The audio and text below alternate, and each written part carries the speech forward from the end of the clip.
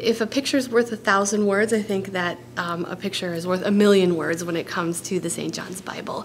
These Bibles are all handwritten and hand-drawn. It sounds kind of boring, maybe to some people looking at a Bible. I have to say that I was a convert. It didn't sound like it was that exciting. But when you see these illuminations and the way that this is laid out, you really are drawn into that. Religion courses will be using this in particular during the beginning of winter term, but also art history, art, English, history, graphic design, communications. You can look at everything from obviously the significance of the texts to how books are made to how art is produced. The illustrations were done by a variety of artists, so they're not uniform in their style.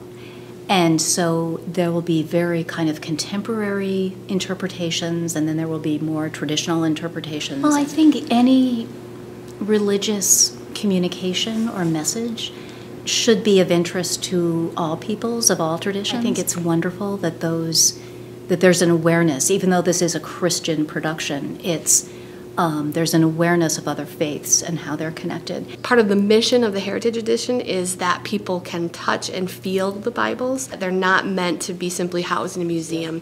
That's why we also have the exhibit here in the Tredway Library, so that this is a high traffic area and a lot of people will encounter these volumes and then these framed prints that go with them.